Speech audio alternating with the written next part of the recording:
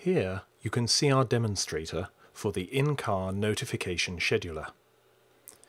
We specify the location of a CSV file, which contains recorded GPS and other data from a real driving scenario, and a movie file which was recorded at the same time and has information such as throttle and brake pressure and a speedometer overlaid on it.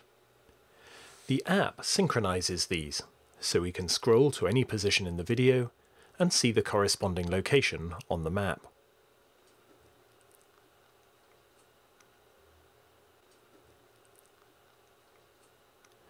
We have many hours of video, and some of it's not very exciting, so we can increase the playback speed to make it more fun.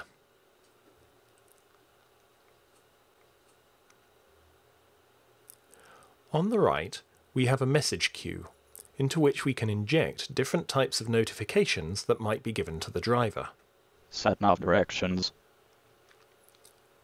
These each have different priorities. So, for example, in the vehicle category, we have safety warnings, which should be delivered promptly, and longer-term messages, such as a service being due in the next few months, which are much less urgent. Under personal, we have things like incoming phone calls and email notifications. When we select one of these, the system decides whether it's appropriate to deliver the message to the driver immediately, or whether it's better to wait until they have fewer distractions. As we approach this junction, we insert a low-priority personal message followed by a safety warning.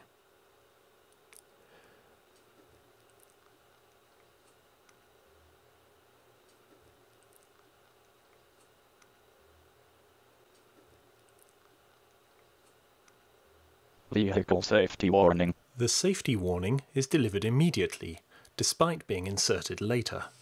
The text notification, however, is delivered only after the driver has left the roundabout and is on a reasonably straight bit of road and travelling at a constant speed. Text message notification. On the map, we can see the points at which the events are generated and when they are actually broadcast to the driver.